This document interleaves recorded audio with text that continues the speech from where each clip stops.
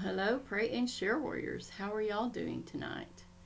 I hope that you are doing awesome. You know, I forgot to bring some water in here. May have to go get some in a minute. Okay, well, the words for today are respect authority. And I think that it is a very important subject. I'm seeing if I can get music. I may have to go get me some water. We have no electricity right now, and so if things look a little weird, you know, color-wise, that's why. I don't know whether anybody in our town doesn't have electricity. I don't know. I don't know why I can't get my list that I have downloaded to this phone, but it won't do it anymore. I have no data on this phone, so I'm just going to turn it off.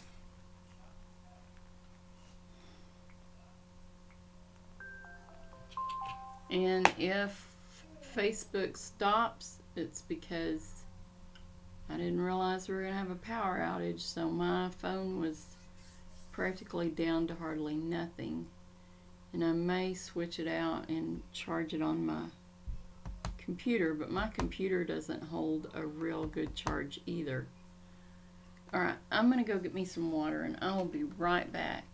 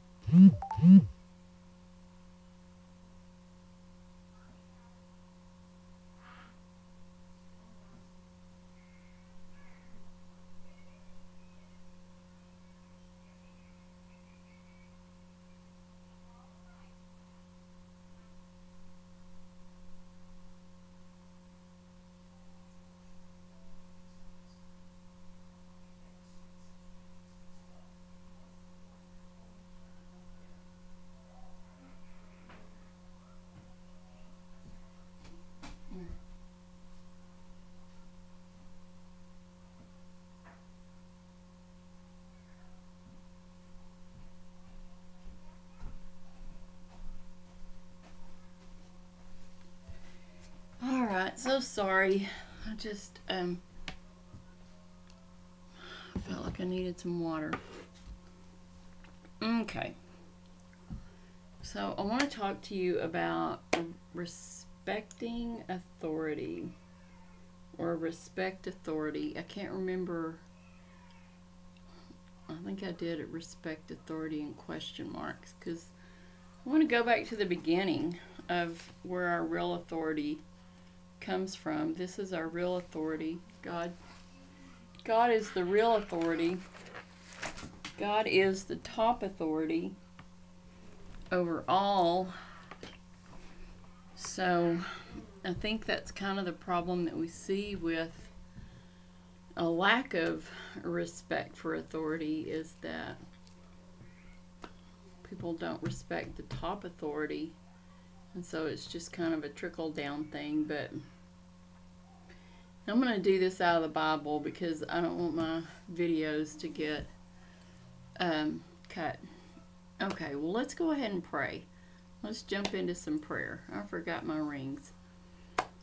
It's been a crazy afternoon, but I got dinner cooked before the electricity went off, so that's a good thing since we are all electric here at my house. So that was a good thing. Okay, God, we just come to you and we just thank you, God. We thank you that you are on your throne and you are in control, God, and thank you for your perfect timing. If my electricity had to go off, would want it to go off right after I cooked dinner, not when I had raw chicken on the stove. So as always, God, your timing is always perfect and your will is always perfect. And we just thank you, God. You are our creator, our sustainer, our provider, our shelter in the storm. God, you are always there. You are constant. God, you are the righteous judge. You cannot be bought. You cannot be compromised. You cannot be threatened, God. And you see all things, and you will exact your judgment on the unrighteous. Again, at your perfect will and your perfect timing. God, you are magnificent and powerful and mighty, but yet you are kind and compassionate and loving and patient. You are a faithful God. You are, you keep all your promises, God, and all your prophecies will be fulfilled. God, we just thank you for calling us as your children, for loving us. We love you with our whole heart, our soul, our mind, and our strength. And we pray for the lost, God. We just cry out for them. We just pray that you would open their eyes and their ears to the truth, that you would allow the Holy Spirit to draw them to Jesus so they could be saved. We pray for the prodigals to come home. And we pray, God, for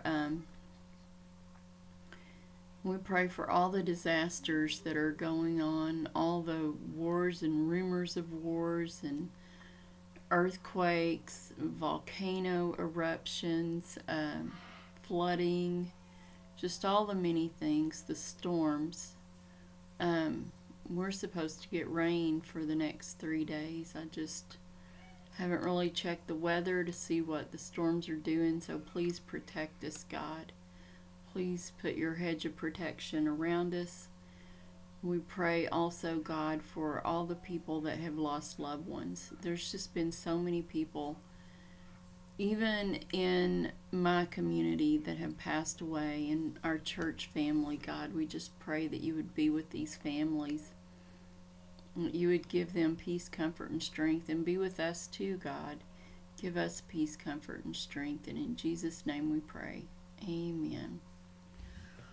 Alright, so I didn't write it down, but I want to go back to creation.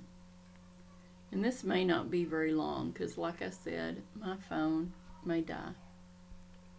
It was holding at 11%. Oh, it's at 12 now, so that's good. Alright, so let's go back to Genesis, and let's read about the authority of God.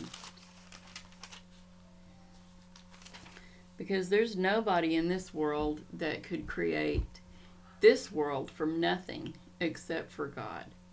So let's read how God created things with great authority. He spoke them into existence.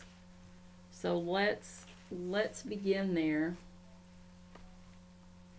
In the beginning God created, so this is Genesis 1. In the beginning God created the heaven and the earth was without form and void. So there was no earth in the beginning. You know, God created it. And darkness was upon the face of the deep, and the Spirit of God moved upon the face of the waters. And God said, let there be light, and there was light. So out of no light, out of total darkness, God said, let there be light. I don't have that authority, or I would say that right now. I don't have that authority, or I'd get my lights turned back on.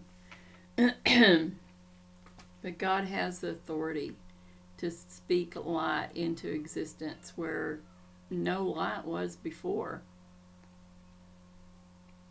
And God saw the light, and it was good. And God divided the light from the darkness. So this is where light came in, right here at the beginning is where light came in to the darkness. And God called the light day, and the darkness he called night. And the evening and the morning were the first day. So that's what God did on the first day. That is what God created on the first day of creation. He created light.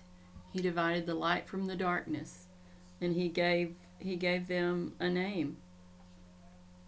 And God said, let there be a firmament in the midst of the waters, and let it divide the waters from the waters.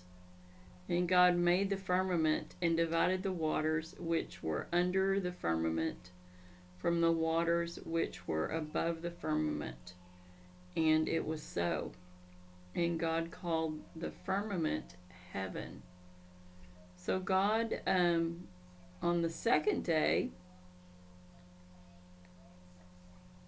created heaven. And the evening and the morning were the second day. So God created a firmament which divided the waters. So I guess maybe there was just a lot of water and darkness before creation. And God said, let the waters under the heaven be gathered together unto one place, and let the dry land appear. And it was so. And God called the dry land earth, and the gathering together of the waters called he seas. And God saw that it was good. And God said, let the earth bring forth grass, the herb yielding seed, and the fruit tree yielding fruit after his kind, whose seed is in itself upon the earth. And it was so. You know, that's interesting because the fruit trees do have the seed within themselves. Like the peach tree has a seed, you know, inside. The apple tree has seeds. And that kind of stood out to me. I've read this a million times. Okay. And the earth brought forth grass, and herb yielding seed after his kind, and the tree yielding fruit, whose seed was in itself after his kind. And God saw that it was good. And the evening and the morning were the third day. I don't know, my phone made a weird noise. And God said, let there be lights in the firmament of the heaven to divide the day from the night, and let them be for signs, and for seasons, and for days and years. And let them be for lights in the firmament of the heaven, to give light upon the earth. And it was so. And God made two great lights, the greater light to rule the day, and the lesser light to rule the night. He made the stars also. And so that's when he made the sun and the moon and all the stars. And God made two great lights. I already read that. And God set them in the firmament of the heaven to give light upon the earth, and to rule over the day and over the night, and to divide the light from the darkness. And God saw that it was good. And the evening and the morning were the fourth day. And God said, let the waters bring forth abundantly the moving creature that hath life, and fowl that may fly above the earth in open firmament of heaven. And God created great whales and every living creature that moveth, which the waters brought forth abundantly after their kind, and every winged fowl after his kind. And God saw that it was good. And God blessed them, saying, be fruitful and multiply, and fill the waters in the seas, and let fowl multiply in the earth. And the evening and the morning were the fifth day. So that's what God did on the fifth day. This God of authority that spoke all these things into existence. He didn't go to a lab and create things like scientists do. He just spoke it into his existence. You know, what authority that he has over everything. You know, he is the top authority of everything. Okay, let's see where we are here. And God said, let the waters bring forth abundantly the moving... Oh, I think I already read that. Yes, I did. And God said, let the earth bring forth a living creature after his kind, cattle and creeping thing and beast of the earth after his kind. And it was so. And God made the beast of the earth after his kind, and cattle after their kind, and everything that creepeth upon the earth after his kind. And God saw that it was good. And God said, let us make man in our image. So why do you think he says, let us? Why do you think? Because it doesn't say anything about anybody else except for maybe the Spirit being there, moving over the waters. But right here it says, let us make man in our image, after our likeness, and let them have dominion over the fish of the sea, over the fowl of the air, and over the cattle, and over all the earth, and over every creeping thing that creepeth upon the earth. Well, one reason why Jesus is called the Alpha and the Omega is because Jesus was here at creation with God. And that's why he is at the beginning and he is at the end. He is over here in Revelation too. He is all throughout the Bible, all throughout God's Word. Jesus is there.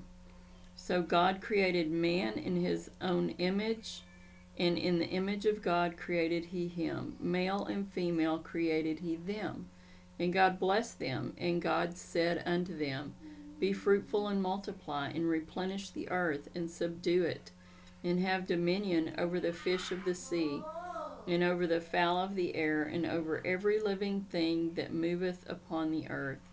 And God said, behold, I have given you every herb bearing seed which is upon the face of all the earth, and every tree in which is the fruit of the tree of a tree yielding seed. To you it shall be for meat. And to every beast of the earth, and to every fowl of the air, and to everything that creepeth upon the earth, wherein there is life, I have given every green herb for meat. And it was so. And God saw everything that he made, and behold, it was very good. And the evening of the morning were the sixth day. And so moving on to chapter 2, thus the heavens and the earth were finished, and all the host of them. And on the seventh day God ended his work which he had made, and he rested on the seventh day from all his work which he had made. And God blessed the seventh day and sanctified it, because that in it he had rested from all his work which God created and made. Okay, and I'm going to quit there. This is why we respect God as authority, because he created us. He created us. He created us not so we can be happy and have material things and, nice things are nice, but that's really not what life is about. You know, He created us to fulfill His plan and purpose. That is why He created us. I need to, like, move my computer back down a little bit. Sorry, just not quite ready for today, I guess. The little power outage kind of threw me. Okay. So God created us for Him. So we need to respect Him above everything and everyone. We need to respect God. God is that supreme authority that we need to have respect for. So I don't know, I felt compelled to go to creation and just to show what authority God has. That all He has to do is speak things in existence. He doesn't have to create things. He just speaks them and they're so. Okay. And you saw, I said, let there be light, and my electricity didn't come back on. So I don't have any of that authority. All kidding aside, I have none of that authority. Okay, so let's read some things in the Bible that I found too about respecting authority. I did write down authority in creation, so I'm glad I went over and read the creation story.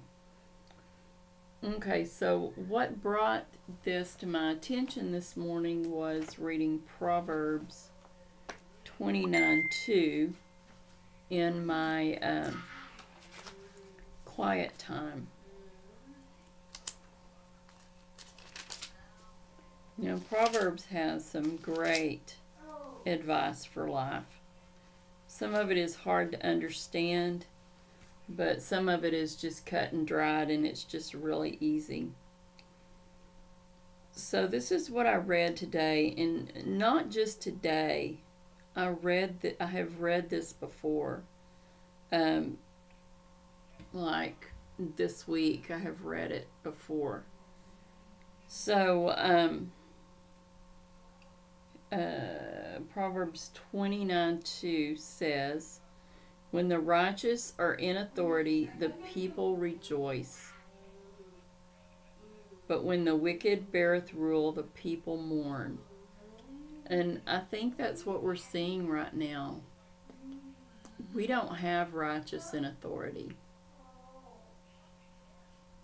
I'm not going to go into detail, but most people that come to my channel would agree with me that we don't have righteousness in authority right now. We do in pockets. We do in the churches and in some places. And thank God my state, because if I lived somewhere else where it was really, really bad, then I don't know what I would do. I'd probably move to Texas. Anyway, so the people are happy when righteous people are in control.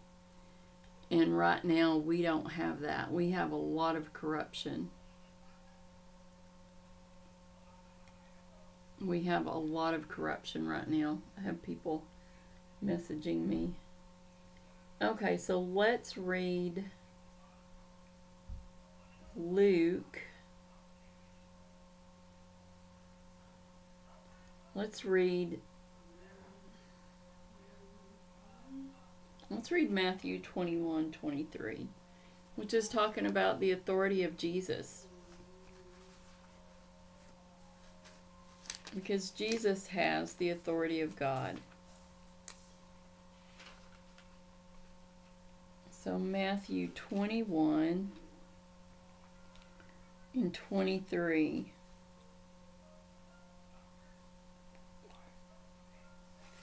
And so this is Jesus talking. I'm going to start in 21.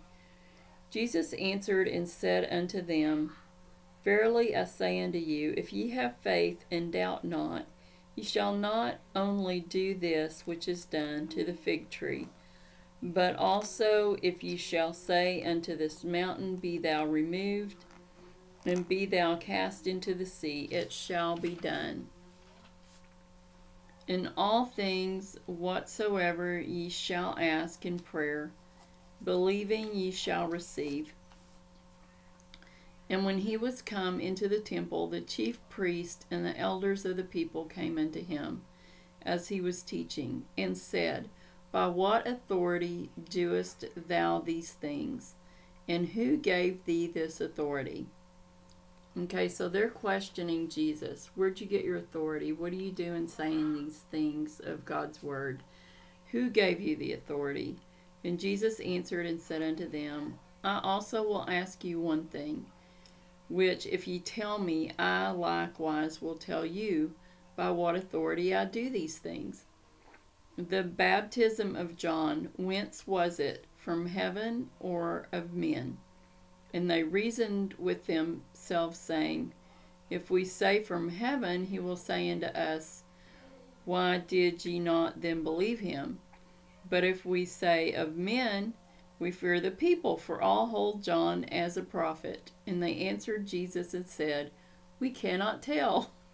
I'm sorry I'm laughing, but I have a vision of a promise scene in my head whenever I read this, and it's just so funny. And he said unto them, Neither tell I you by what authority I do these things. But what think ye? A certain man... Okay, well, he's going to start with a story.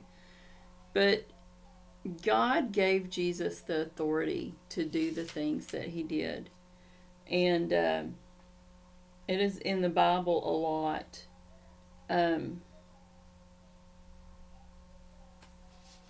In Matthew 7:29, it says this.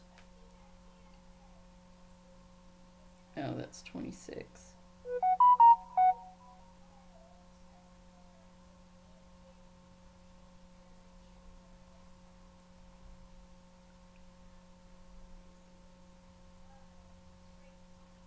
Okay, verse 27.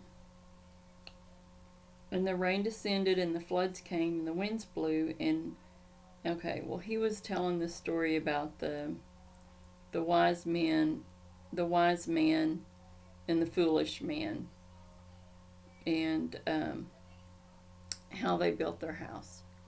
And we talked about that one day, that we need to build our houses on the rock, which is Jesus. And it fell, and great was the fall of it. And it came to pass, when Jesus had ended these sayings, the people were astonished to his doctrine, for he taught them as one having authority, and not as the scribes. So Jesus taught with authority. Seems like it got darker in here. I guess it's getting darker outside. Okay.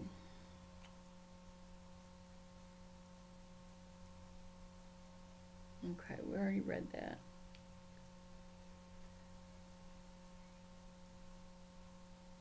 Okay, let's read John 5:27. And then I want to talk to you about some generalities of respect for authority that I'm not going to get in very deep, because I like to keep my videos up. Okay, John 5:27 says this.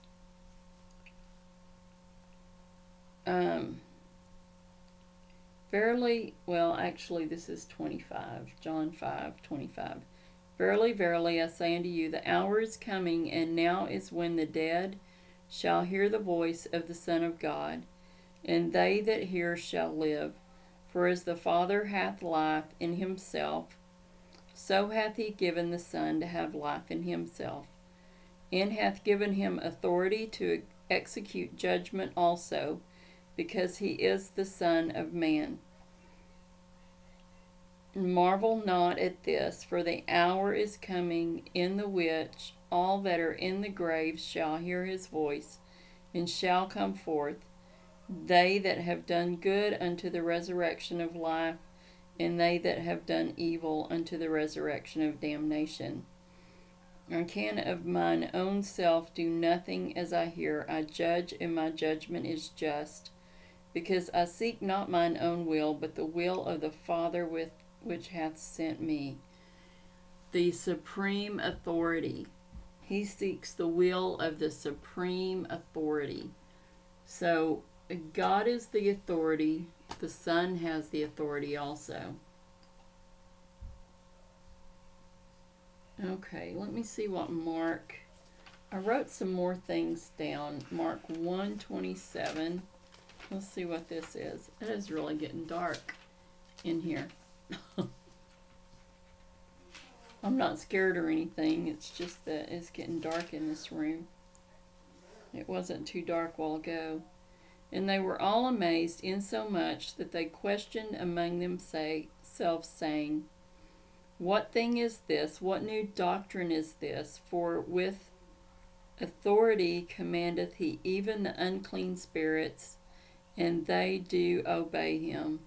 So see, Jesus had the authority, the supreme authority of God, through God. So let's look at 1 Timothy 3:15.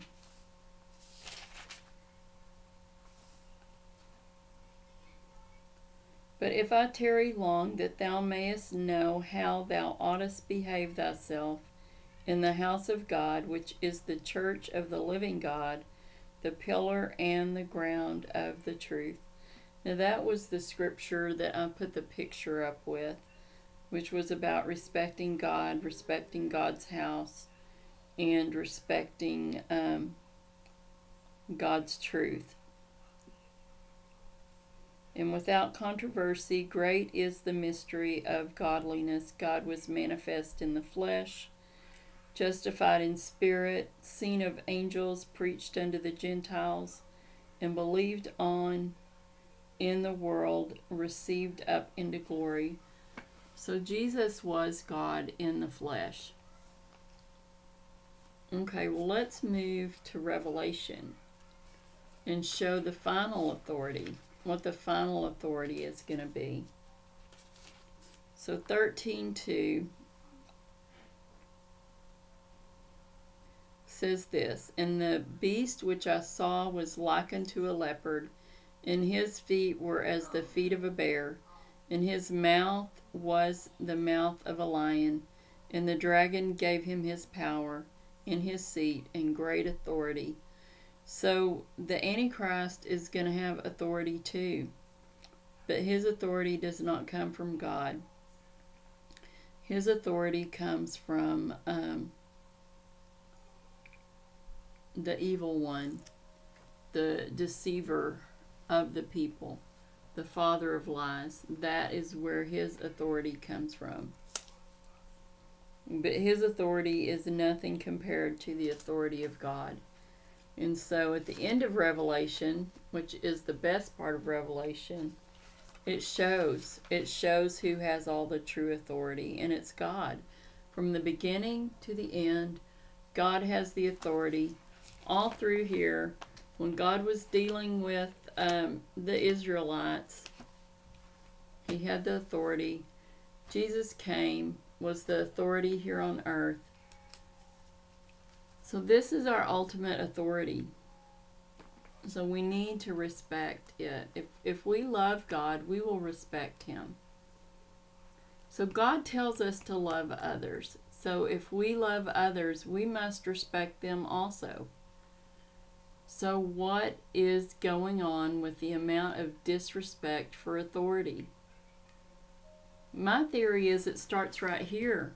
If it's not learned here, then it's not going to be extended through to parents. It's not going to be extended through to teachers. It's not going to be extended through to the police. It's not going to be extended through to, if you're in the military, your officers that are over you.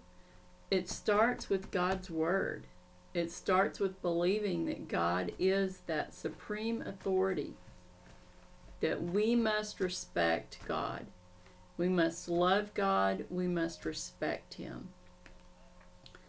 And Jesus calls us to love others as we love ourselves. Well, if we love others, we must respect others too. And that means that sometimes we don't have to agree with somebody all the time. And if we don't agree with them, we can still be friends. And we can still, we don't have to shun people. We don't have to cancel people because they don't believe the same things we believe. You know, we are called to love everyone. We are called to love sinners the same as saints. We are called to love. You know, God called us to love, and He is our supreme authority. So if we are following our supreme authority, we are going to love others. Now, this is what it doesn't mean. God does not want us to love sinners so much that we are partaking in their sin, because it's still sin, and God does not like sin. Sin is an abomination. The smallest sin to the biggest sin to God is the very same. And it's an abomination to Him. And it is unrighteousness. And He doesn't like it. But we don't have to live in our sins. We can repent. We can ask for forgiveness. And we don't have to live there. Just like last night. Love lifted me. Love lifted me out of a miry clay. And I have not ever looked back. I have not. I have just kept moving with Jesus, kept learning with Jesus. Sometimes it was really slow, sometimes I was crawling, but you know what? I continued on the path with Jesus. Okay, well, I think that is all the verses that we're going to look at tonight. But God is our supreme authority. From creation to the end. The same God that hated the sin in the Old Testament, hates the sin in the New Testament. And right now, you know, you can't convince me that just because people are more tolerant, that God has changed, because He never changes. He never changes. Okay, well, let's read. It's hard to read in here because this is pink ink, so it's hard to read. My purple pen ran out of ink, so I had to go to the next color. Okay, so this was my conversation with God where we talked about respect, and I'm going to talk about some generalities of respect too in a minute. So good morning, God. Good morning, child. I brought you a new day of mercies and blessings, of new opportunities to share my truths and the gospel of Jesus. A new day, child, put before you to make better choices, better food choices than yesterday. Yes, I did horrible yesterday. I never did even fast. I was eating crackers last night after I got through with this.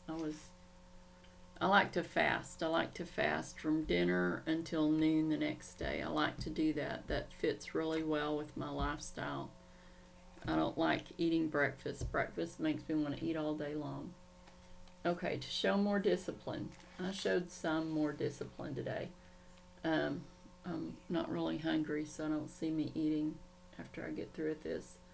Thank you, God, for another day of mercies and blessings, new opportunities to share your truths in the gospel of Jesus. Thank you for new opportunities to make better food choices today and have more discipline. Thank you for all of my blessings, God. And he said, child, there is a huge problem of people of all races not being taught to respect authority, starting with me and trickling down to teachers, parents, to teachers. Parents are not teaching this in home. Children are being taught by the world view. And the world view is not to respect authority. So I see that. I see that parents are not teaching their kids to respect authority, and I see that parents are not modeling. So we have to set that example. We have to set that example of how we treat people. Our kids watch. They watch how we treat people. And if we treat people disrespectfully, our kids are going to treat people disrespectfully. So it starts with us. It starts with our example. What example do you want for your kids? What are you going to teach your kids? Are you going to teach your kids to respect authority? Then you need to model respecting authority to others. Just do. Even people in the store, you know, that make you angry, you know, because they're scanning your stuff really slow. You know, we don't know what they're going through. And we just need to treat everyone with respect. Okay. The worldview is not to respect authority. It is a huge problem.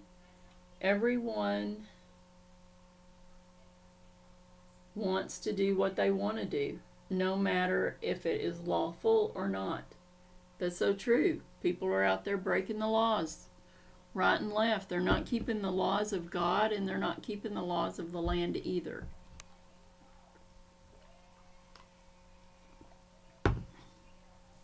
So that is so true. Laws keep order, and my children have been taught to keep my laws and man's laws, and we have. We keep God's laws and we keep man's laws, which came from my laws. A lot of our laws that we have, our man's laws of the land, came from God's law. I've learned that lately. I've been listening to somebody who's a Christian that knows. My hair is just, I'm sorry that my hair looks so horrible tonight. Okay, well, back to this. This is more important. The chaos comes when people think they are better than the law or above it too. Now that is true. I see that a lot. I see a lot of corruption in our government entities, that people think they are above the law, that the law is not for them. The law is for us. It's not for them. Well, the law is for everyone. The law is for everyone. The chaos comes, I already read that. This is where corruption begins. When people think they are better or above the law. The law is for others, but not for me. I am no respecter of persons. God is no respecter of persons. God loves me no more than He loves the worst sinner, which God's sin is sin. He is no respecter of persons. He loves us all the same. And love all my created people, which He created. We read about that. He created Adam and Eve. Of course, He had to destroy the world too, because of a lot of sinful stuff that is going on right now. This is a huge problem all over the world. Generations have no respect for authority. They don't. They do not have respect for authority. I see that all the time. Even working with the younger generations, they do not respect authority. They have not been taught how to respect authority. They have not been modeled how to respect authority. And their parents may not have been modeled. Somebody might not have set that example for them too. So people will not comply with what they do not respect, and they do not view authority as the protector that it is. Authority is our protector.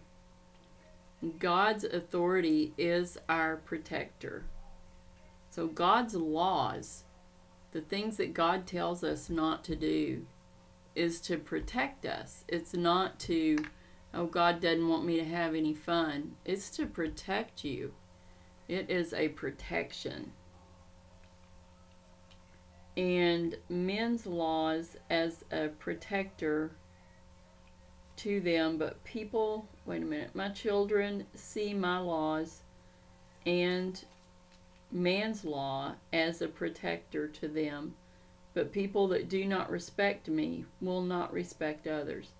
People have been taught to hate those they disrespect and disagree with. Also, what you see is an agenda of the evil one to do away with all good. And I see that too. I see that. I wonder how much battery I have on this phone. Oh, I've got 14%. It sure is dark though. I think it's just dark in this room. Maybe my little, my flashlight is dimming. It was real bright. Okay. Well, we're not going to be on here for long. We're probably going to do a really short salvation message. Okay. I just think this is so good, what God had to say this morning about this, which is in His Word. I mean, it's not that this is not in His Word. Okay, the next... Okay, the next force to come will be so much less kind. So if we have a federal law enforcement, they will be so much less kind. They will wish they could have friendly authority back, but the ones on the streets will be used for the evil agenda to move forward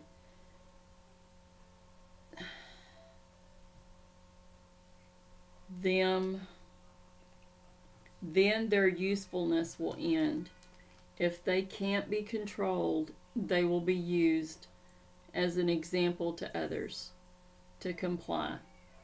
It is a vicious cycle of evil, and to remove freedom, people are only free through salvation in my Son Jesus. If you love all,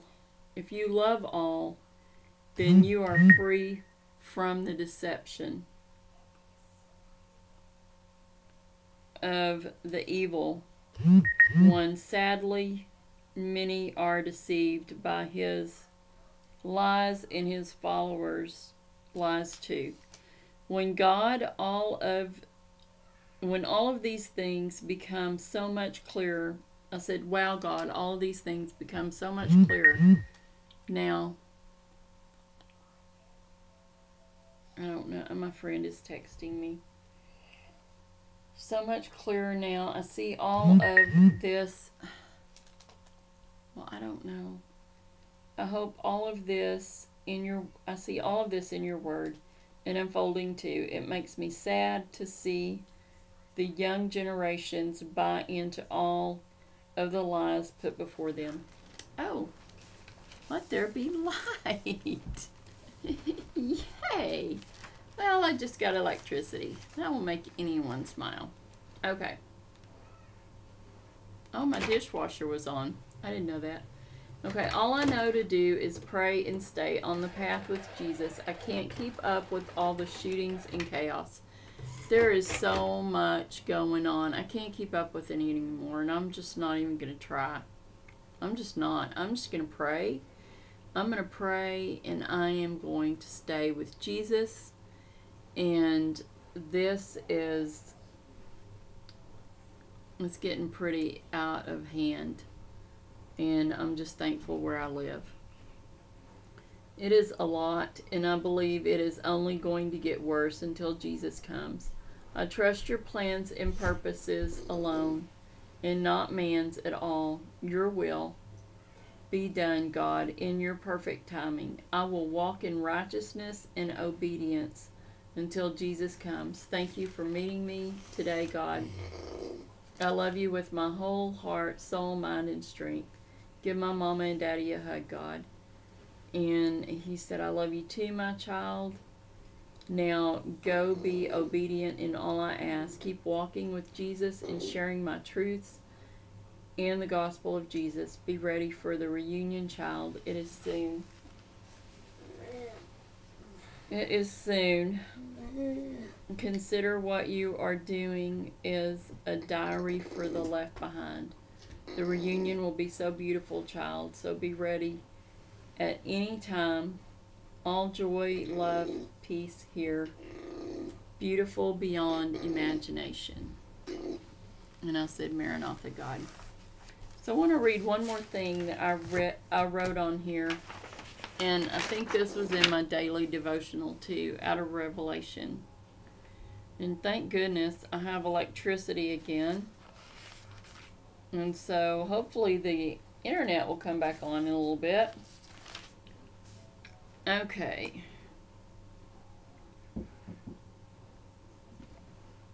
I'm going to start with Revelation 21:22. And I saw no temple therein, for the Lord God Almighty and the Lamb are the temple of it.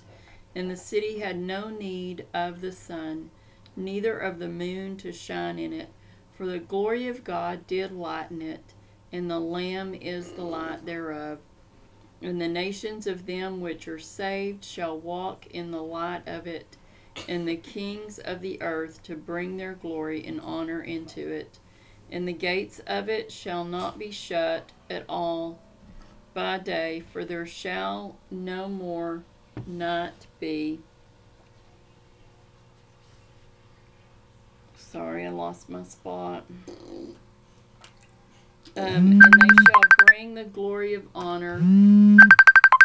Oh, my goodness. Sorry, Ariel, but I'm busy. I'll call you back in a minute.